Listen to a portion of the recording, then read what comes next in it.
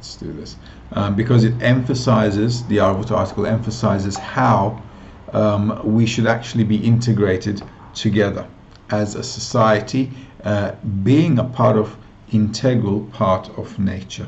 So what we have to do here is primarily understand that the Arvut article is something that is practical, so we have to apply it, we have to do it actually between us. And once we realize what we have to do with respect to this article, we'll be able to move forward.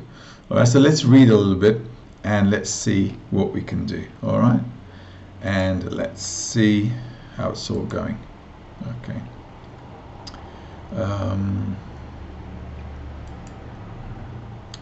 All right, so we're going to move forward now. If there are any technical problems, let us know.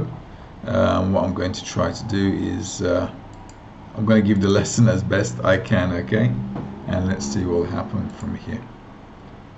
All right, so the Arvut article, let's read it first of all. Let's start reading. Okay, this is a continuation of Matan Torah. Arvut means mutual guarantee, so where we're all actually responsible for one another. All of Israel are responsible for one another. Now, all of Israel means everybody in the group.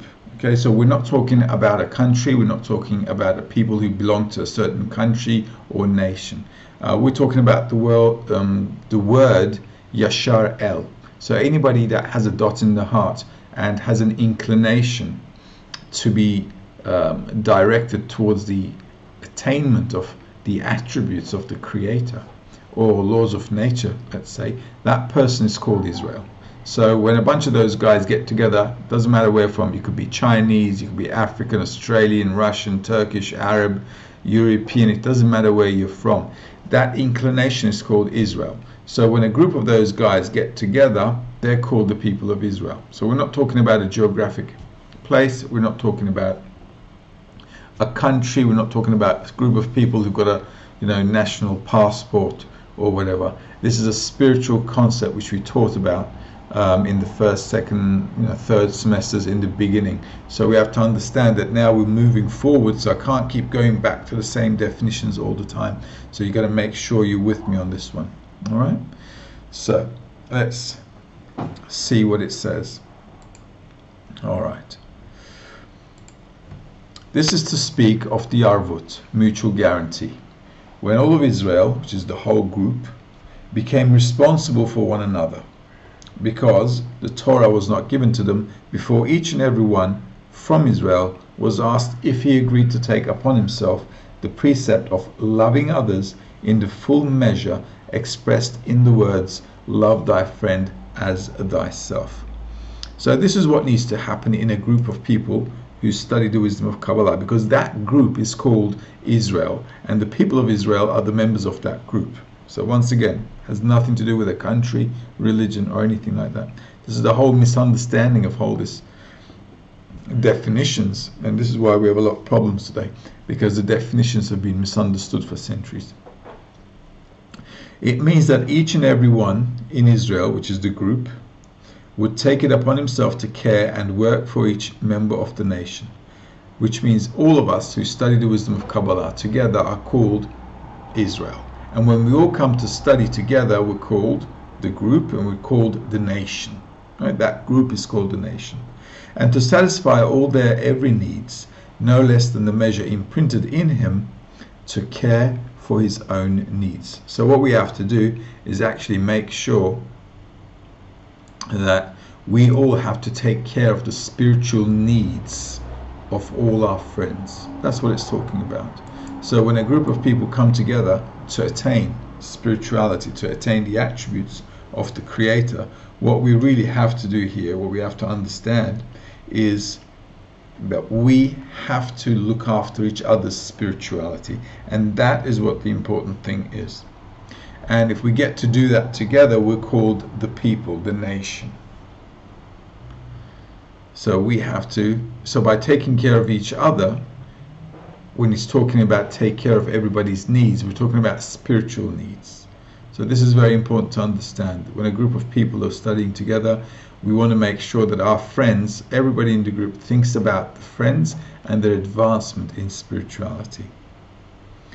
And once the whole nation unanimously agreed, so all of us have to unanimously agree, and they said, we shall do and we shall hear, each member of the group became responsible that nothing shall be missing from any other member of the nation.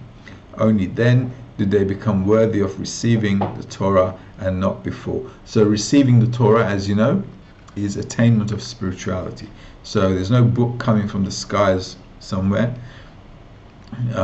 Receiving the Torah means coming to a revelation, coming to the revealing revelation of the Creator, let's call it that way. Okay, so the person reveals the upper providence, how everything starts to how everything works in the system of reality. That's what attainment is. Receiving the Torah is actually that, nothing more. And what happens is, as you advance more forward in spirituality, in spiritual degrees, you get to discover everything a lot deeper. Just like a kid is discovering the world more and more as he or she grows up, a person advancing in spirituality is doing the same thing. In the realm of spiritual reality, he begins to discover more and more points where the attributes of the Creator are integrated into the system. You begin to understand cause and consequence. So this is why it's very, very important. All right. So I hope the broadcast is well. Is the broadcast going well? Good. Yeah. Okay, so hopefully it's going well. I'm not getting a all right. With this collective responsibility, each member of the nation was liberated from worrying about the needs of his own body and could keep the mitzvah, love thy friend as thyself, in the fullest measure, and give all that he had to any needy person, since he no longer cared for the existence of his own body, as he knew for certain that he was surrounded by 600,000 loyal lovers who were standing ready to provide for him. So that's also a very important concept here. All right, and what we have to understand is that each and every one becomes responsible for one another, and through that responsibility, what happens is we all get to look after each other, and we all have to agree on that as well, because it has to be a collective responsibility. If one portion of us doesn't agree and the other portion does agree, then obviously it's going to be a bit of a problem for all of us. All right, so let's take a look at, so let's see where else we can go. For this reason, they were not ready to receive the Torah at the time of Abraham, Isaac, and Jacob, but only when they came out of Egypt and became a complete nation. Only then was there a possibility to guarantee everyone's needs without any care and concern. So obviously this has to be done by a group of people who are not related by blood.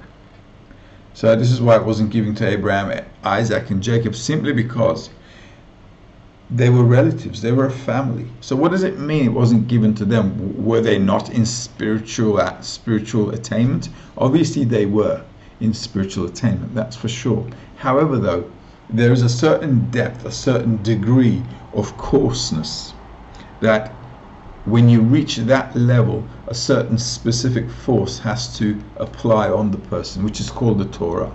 And this is why where you got that factor, you have people who are not related to you by blood.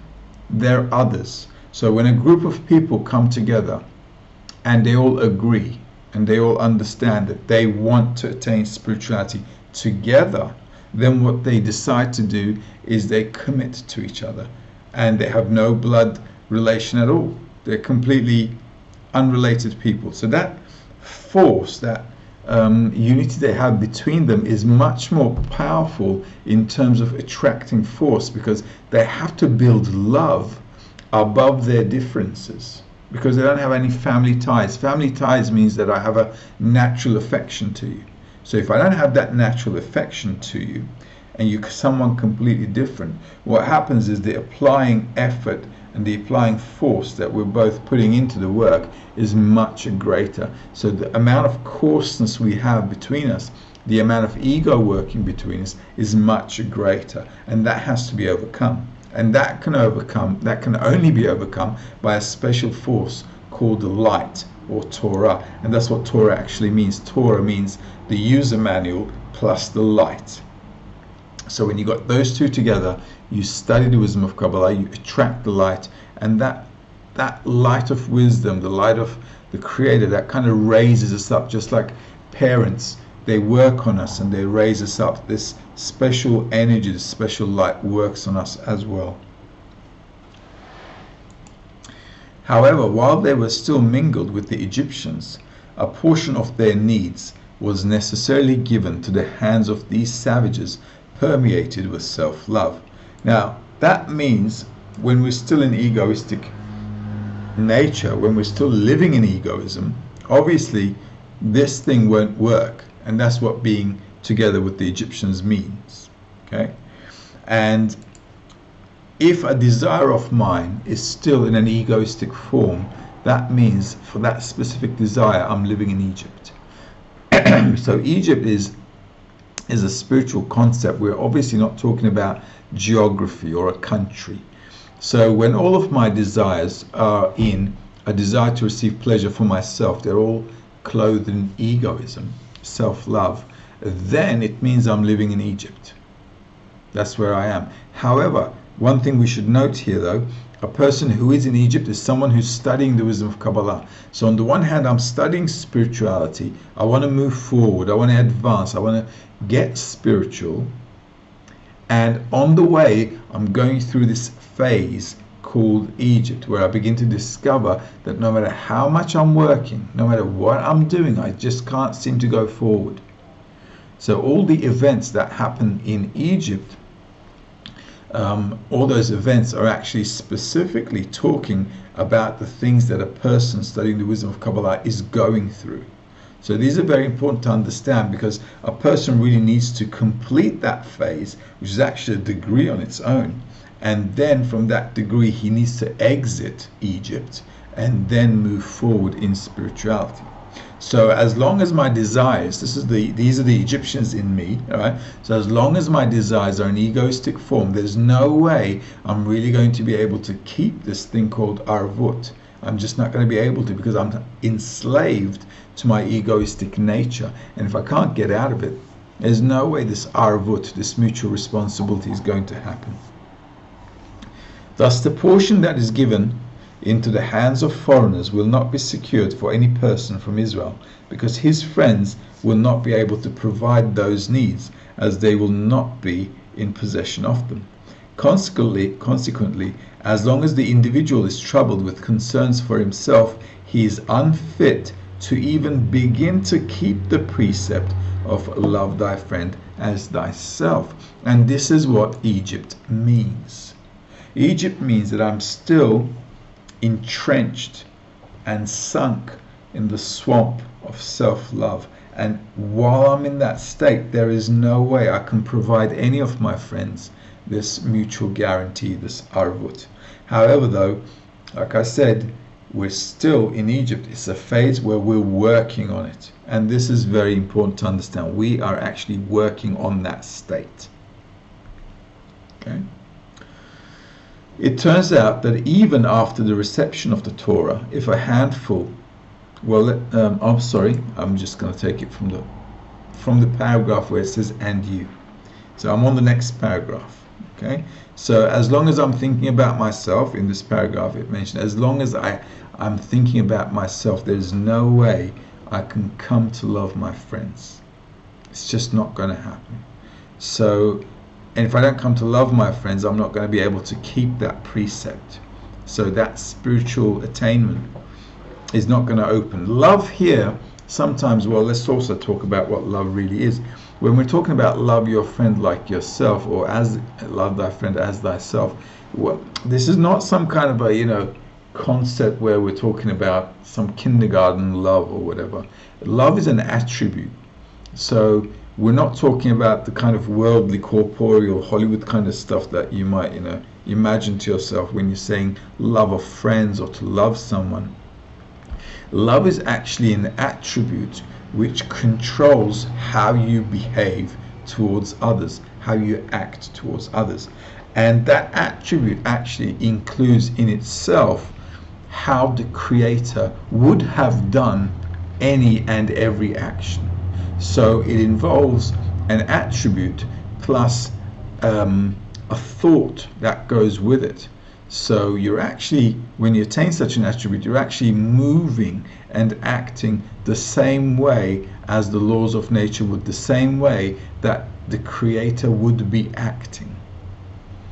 It's like a child growing up to be like his mum, or like her mum and dad, like his mum and dad. Because we're raised by them, so we take their attributes upon us, and their attributes are now clothed in us.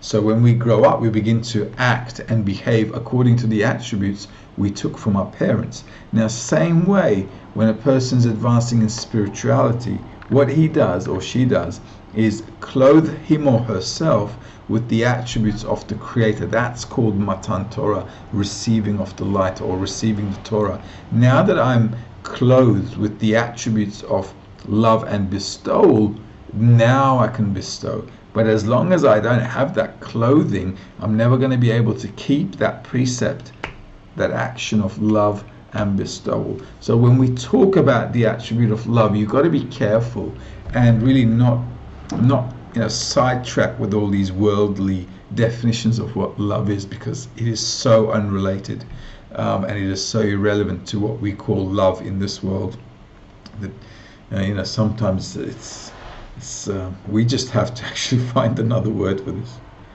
Okay, so let's read a bit more. And you evidently find that the giving of the Torah had to be delayed until they came out of Egypt and became a nation of their own, so that all their needs were provided for by themselves without dependence on others. So here is the step that the people needed to take. So until you come out of Egypt, until you come out of your egoistic nature, there's no way you can get spiritual. So receiving of the Torah requires by default for you to slip out of your egoism. Somehow you've got to leave it behind. Now, receiving the Torah and getting out of your egoism or being above your egoism is stages. So when you immediately leave Egypt, it's not like you get spiritual, but it's like you change your skin, let's say. So right, it's a phase of that.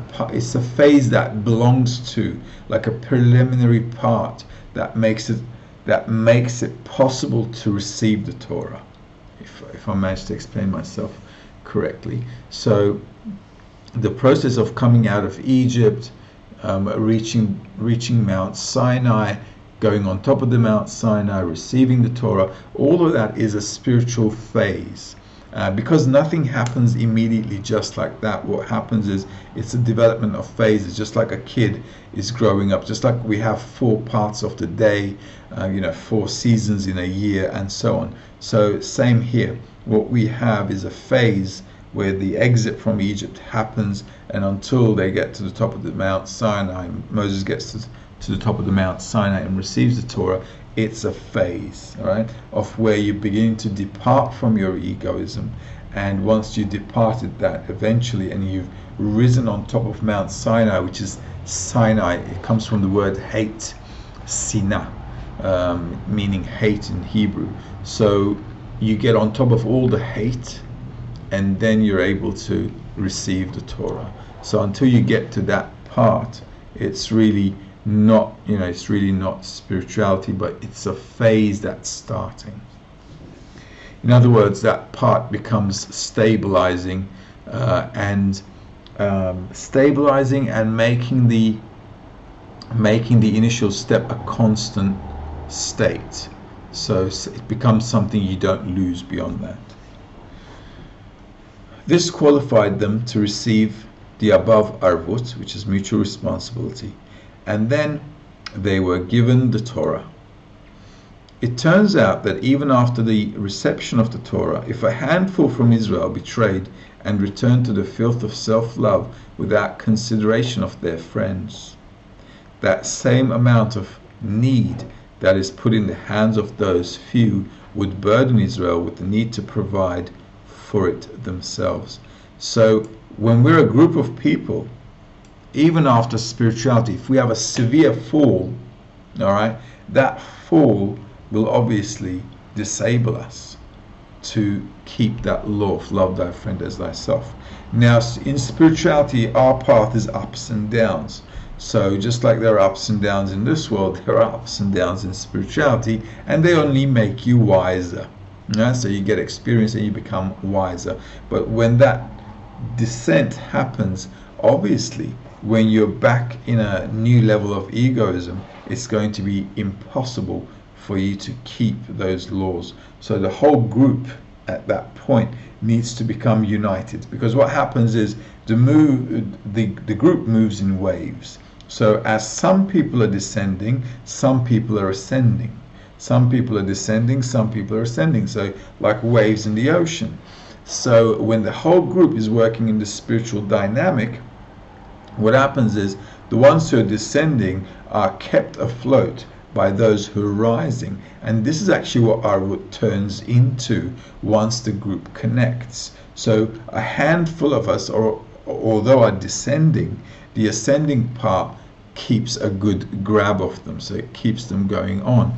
But what's really important here is the part that's in that descent must stay on track. If they don't stay on track, then we've got a problem.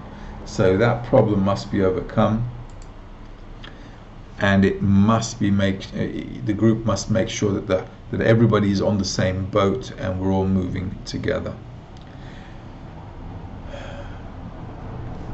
Okay. This is because those few will not pity them at all. Hence the fulfillment of the mitzvah of loving one's friend will be prevented from the whole of Israel. Thus these rebels cause those who keep the Torah to remain in their filth of self-love, for they will not be able to engage in the mitzvah, love thy friend as thyself, and complete their love for others without their help. So once again, this is reiterating, underlining with bold italics that the whole group must be united. No matter what state we're going through, the group must feel that we're all interconnected and interrelated. So just like a body, right? So even though I might have a headache and my whole body is feeling that ache, I'm not cutting my head off and getting rid of it because it's giving me a headache. No, what's happening is that the whole body stays together, we keep it together, and all of us maintain that tight connection with the good and the bad. And those good bad moments are obviously going to happen, and when we go through those moments, we're going to find it difficult to maintain that law of love thy friend as thyself. And that is going to happen, but simply because that needs to happen, because every time we advance in spirituality, our egoism is also increasing. So what we have to do is always, as a group, clothe the egoism with more love. Okay, otherwise we won't be able to move forward. So what happens with increasing egoism is that hatred between people are revealed more and more. Now I have to cover it with the Torah. That's what climbing up Mount Sinai really means. So every time I have a deficiency, or I see something negative, or I have a bad feeling towards somebody else, I need to somehow cover that with light or with love. And that's how we're constantly building one step on top of the other, and that's how we're going up and up and up and up.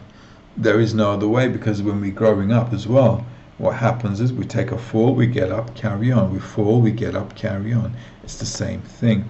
And this is how it must be in a group, and also individually as well, because the individual and the society are one of the same. This is why a group is important, because every time you take a stumble down without the group's support, without someone who's supporting you, helping you, reminding you, giving you importance about the goal and how important the purpose of creation is, you'd never be able to stay on the path. It's just not possible. As a result, all of Israel are responsible for one another. So everybody in the group. So the Israel that it's talking about is the group actually. And everybody in the group is responsible for one another. There is no other way we can make this. Both on the positive side and on the negative side. On the positive side, if they keep the Arvut until each cares and satisfies the needs of his friend, they can fully keep the Torah and Mitzvot, meaning bring contentment to their maker. So we all of us who are studying the wisdom of Kabbalah, we have to make sure that if we keep this Arvut together, this is the only way we're going to succeed. If we don't, we're going to fail. But as we study more and more and more, as we fall, get up, fall again, get up again, fall again, get up again, we'll come to that point of Arvut. It's a period where you're working towards it. Obviously, you can't start on day one and get there. It's a phase. We're going to go through this phase of working towards getting Arvut, and then the work will come to a certain qualitative and quantitative level where we actually attain that together.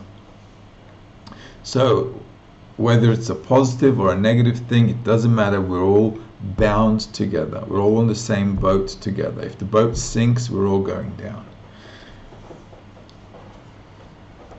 And on the negative side, if a part of the nation does not want to keep the Arvut, but rather chooses to wallow in self-love, they cause the rest of the nation to remain immersed in their filth and lowliness without ever finding a way out of their filth. So obviously in the group as well, we must have constant routine. We must be in this, in the study mode. We must be on the path. Now, when you fall and rise on the path, it's not a problem. But when you're in the system and then you become, let's say, indifferent, then that is a big problem. Once you start getting indifferent and you start losing importance, then at that point you're not going to make it, and the group will be also suffering from the same thing. So maintaining Arvut doesn't necessarily mean that we're always rising.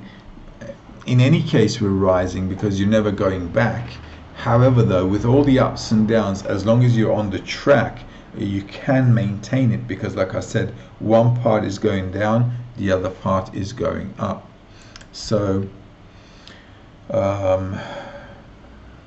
so let's see how that works out. Okay. Are there any questions at the moment, Burchin? No questions. Okay. All right, so we're on item number 18. We'll see what that's talking about. Like I said, Arvut is a very fundamental article for us. As we go forward, we'll always find every time in our spiritual development, when we study the article Arvut, maybe we'll study it again next year or whatever, you'll see that the way you look at the article has changed. The way you resonate with it will change all the time. All right then, item number 18. Therefore, the Tana, Rabbi Shimon bar Yochai, described the Arvut as two people in a boat. When one of them began to drill a hole in the boat, his friend asked, "Why are you drilling?" He replied, "What business is it of yours? I'm drilling under me, not under you." So he replied, "Fool, we'll both drown together." From this we learn that since those rebels wallow in self-love, by their actions they build an iron wall that prevents the observers of the Torah from even beginning to fully keep the Torah and Mitzvot in the measure of love thy friend as thyself, which is the ladder for reaching adhesion with the Creator. And how right were the words of the proverb that said, "Fool, we shall both drown together." So once again, it's underlining the importance that this action has to be mutual. There's no way we can actually make this if there's no mutuality in the group. Otherwise, it's like trying to live without your kidneys or without your lungs. You can't have a body lacking a vital organ. So Arvut is basically a body with all its organs, and it all needs to be working fully functionally. Everybody needs to do their job. So my liver has to do their job, my lungs have to do it, my kidneys, everybody, all the organs in the body, the heart, the brain, the eyes, ears, whatever, they all have to work properly so that the body is in a balanced state. If they don't, then obviously we're not going to have a balanced state, and that's going to be a malfunction. And this is what the state of Arvut is. So when inside the group we have a group of people who are diverting the group, or who are not really flowing with the group, or are intentionally begin to push the group out of the path, then there's no way we can maintain Arvut. So the group has to, by default, has to make sure that it's rolling on a certain route, that we're staying on the tracks. So the path might be up and down, that's fine, but we need to make sure we're staying on track. Otherwise, we're not going to move forward. And this allegory here really states that there's no other way. There's no two ways around it. This point of Arvut must be maintained. It has to be kept. Item number 19.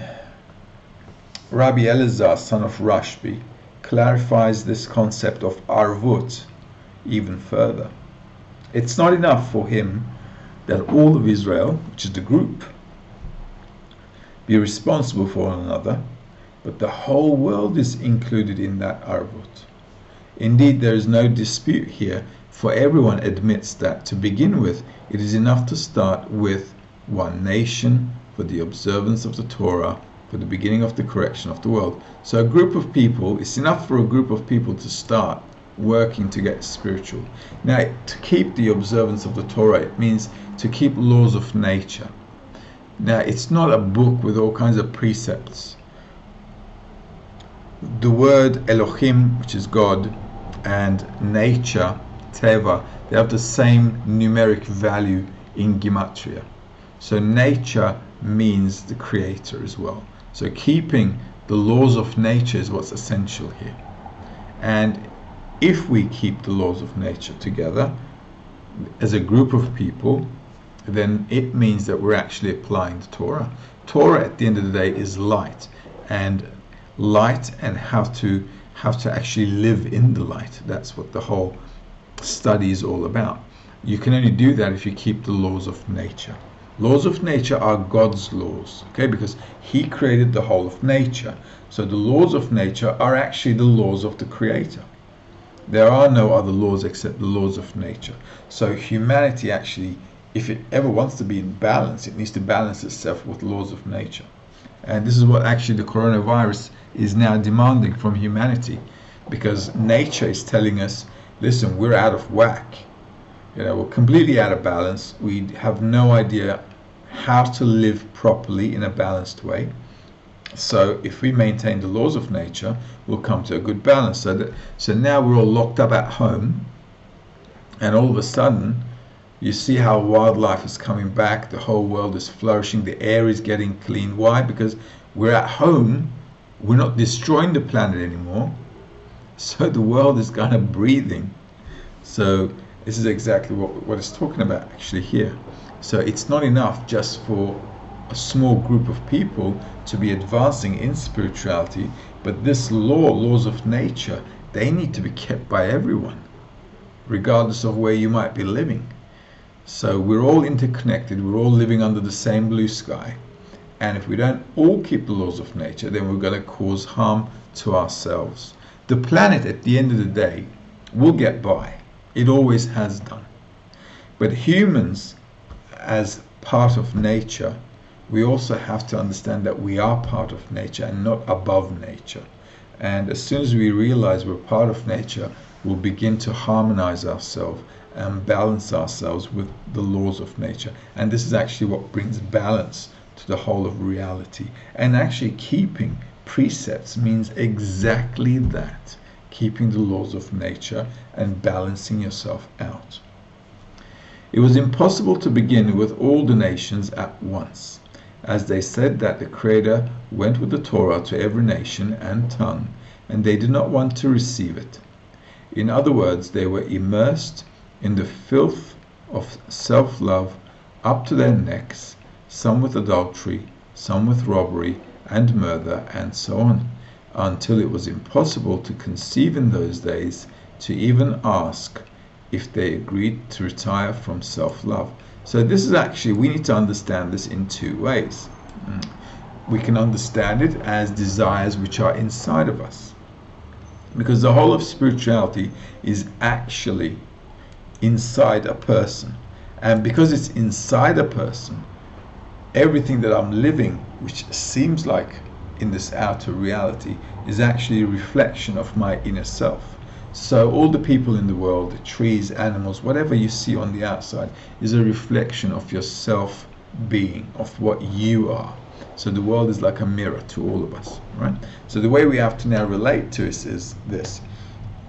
When we're studying in a group, there is me and the collective. And then when I'm living in the world also, there's me and the whole of reality as well. So there's me, the group, the whole of reality, and the Creator that works behind that reality. So this whole thing is like one big circle with layers in it. So the individual and the collective are kind of the same.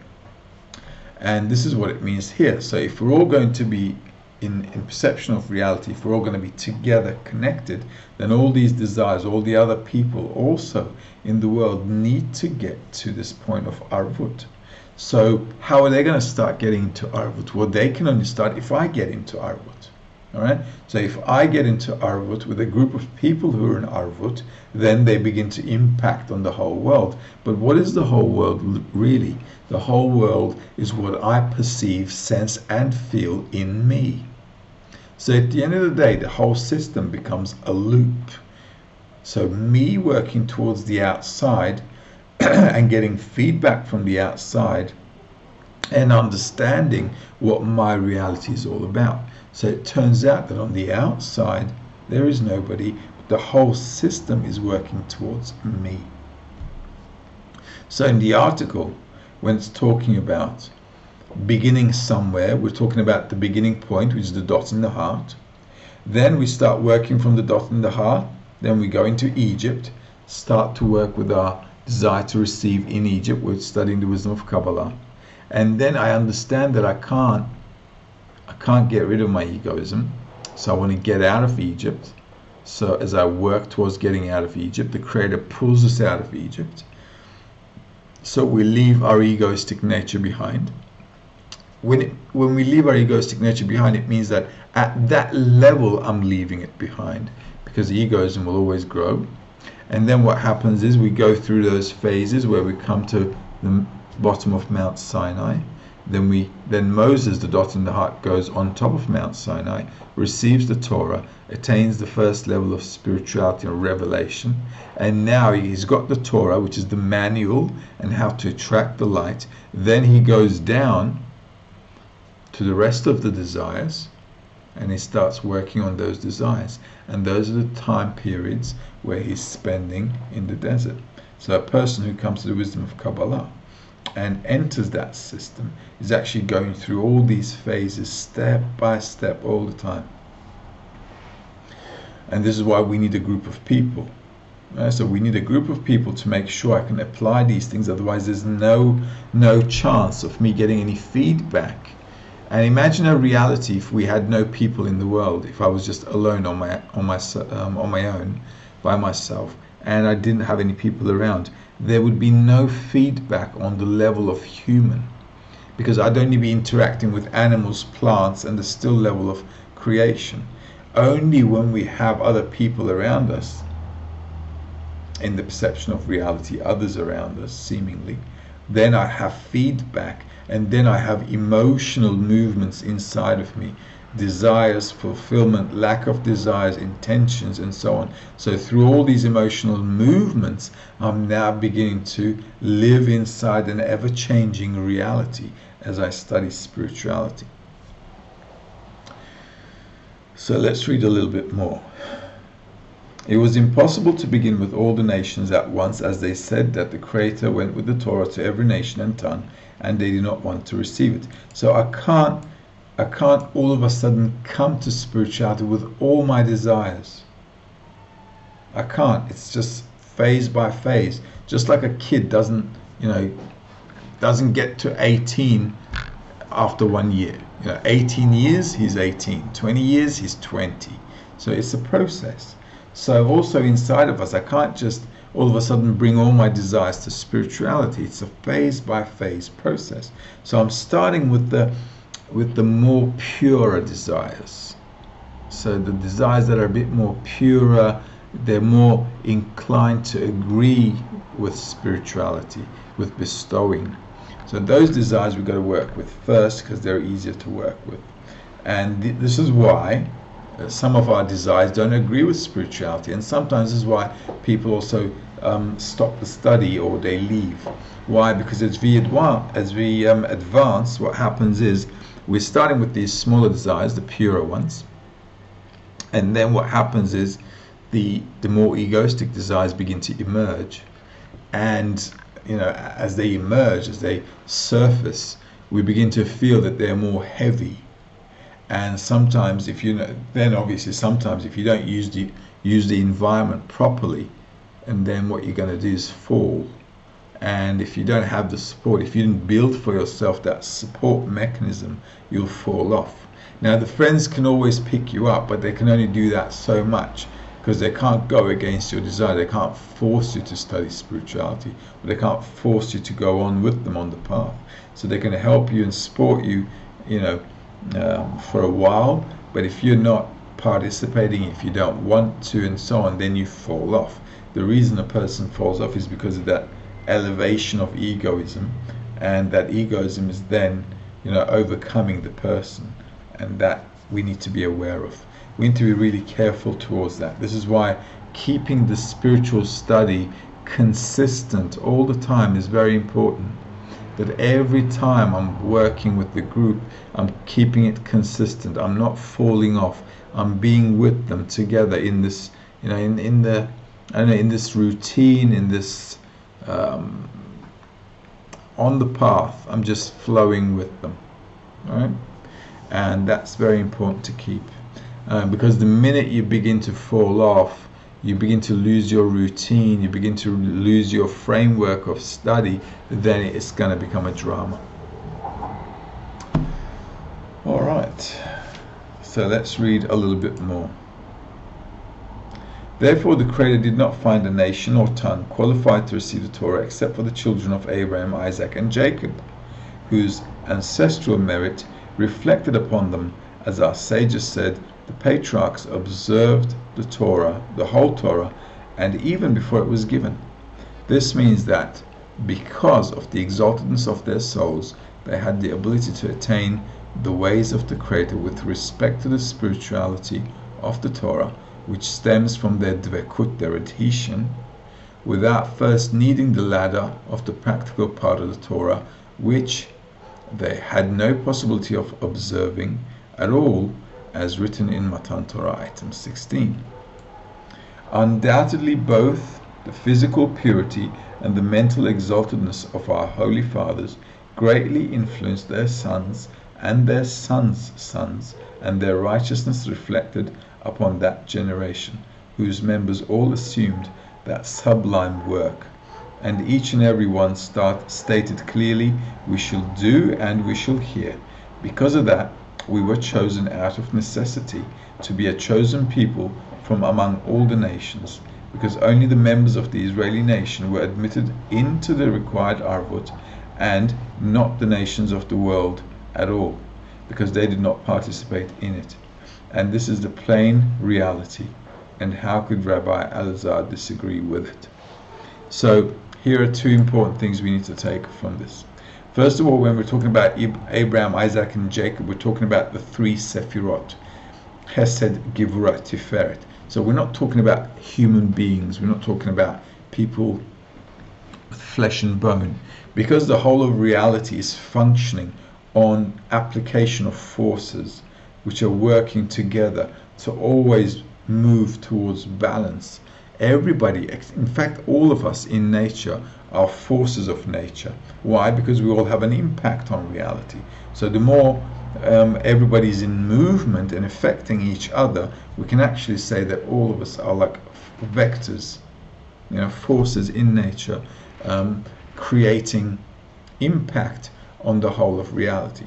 So Abraham, Isaac, and Jacob are those three Sephirots: Hesed, Gevurah, Tiferet, which is applying its force to the lower generations. And those lower generations, which are us, then become awoken with our dots in the heart. And once we're awakened actually, through the forces of nature, then we start to look for spirituality. This is why when you study the wisdom of Kabbalah, the most important thing is the dot in the heart. If you don't have that, it's a bit of a problem, because you can't reconcile the emotion and the search together. So the dot in the heart is something that needs to be, if a person is studying the wisdom of Kabbalah. It has to awaken, otherwise very difficult to reconcile all these things. So a dot in the heart awakens, and that dot in the heart is then obviously inside the system, now wants to and needs to participate in the system in a proper way. And the proper way of participating is called the Torah. That's why it's called the manual and light. So we're using this manual to participate in reality properly.